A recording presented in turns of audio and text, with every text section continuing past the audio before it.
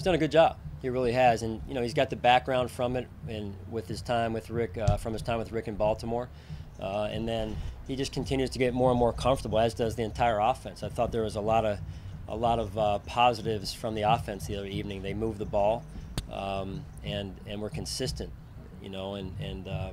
so he continues to get more comfortable. We continue to get more comfortable, and we just need to continue to move forward and put in the time, put in the work out here on the practice field and in the meeting rooms.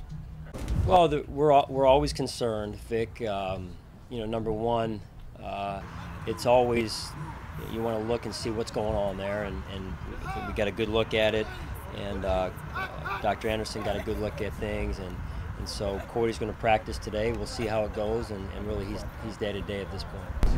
Well, we're going to take it one day at a time right now. That's what we've got to do.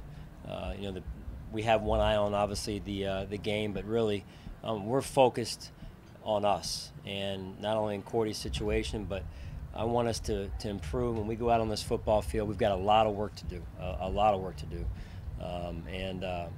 we focus on us and making sure we're ready to go at the right time, and there's a process, as you've heard me say before. So we'll take it one day at a time with Cody and see what we get out of today and how we look coming out. It's more of a package that we have going on right now. There's times when we do that within our system. Always looking at players that can play multiple positions, have multiple line of scrimmage value, if you will, in addition to special teams. So it's part of the system. It's built into the system, and that you saw some of that. Again, it's still part of the process. Certainly, I know there's a score, and you want to win games. Anytime we compete, we want to win. That said, there's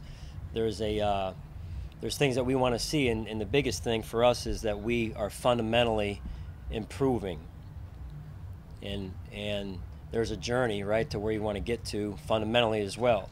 So that we're looking fundamentals and making sure we're getting better in those areas, and then the things that we are high on, that we're big on, that those are the things that are sinking into this football team, and running to the football, blocking, tackling, catching the football, the toughness element of the football team, the resiliency of the football team. Those are the things, and then obviously we're going to evaluate the players as well, and no different for the coaches. This will be our first, other than the other evening, and really our first real run through as a staff together.